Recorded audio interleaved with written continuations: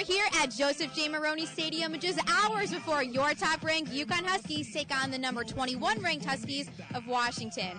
I'm Juliana Mazza with Huskies All Access, and as you can see right here, we have these bleachers that soon enough are going to be filled with a sea of white for tonight's whiteout game that's receiving national attention. There you go. Enjoy the game.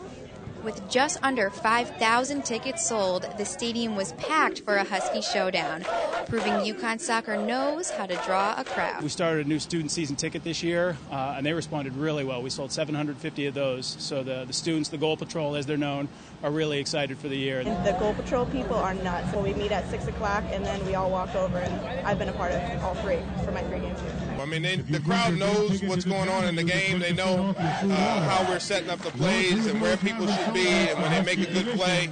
One thing the Goal Patrol may not know is just how much of an impact they actually have on their Huskies. Oh, the Goal Patrol's a big difference. When you go on the road, you have nobody. Yeah, they're huge. They're like a 12th player on the field for you. Our guys love it. It's a great boost because they're just there cheering you up, motivating you, being there for you for the whole 9 minutes plus. So, I mean, it's a great feeling to have them, and when they're there doing their job, it feels like you can do anything in the world. And this crowd is the best I've ever seen for college soccer, and just the atmosphere. I saw the students walk by my office with all the different flags of the students from around the world. We got the best fans for college soccer in America.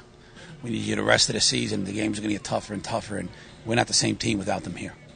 So, UConn fans, be sure to make your way down to Joseph J. Morrone Stadium to be a part of Husky history.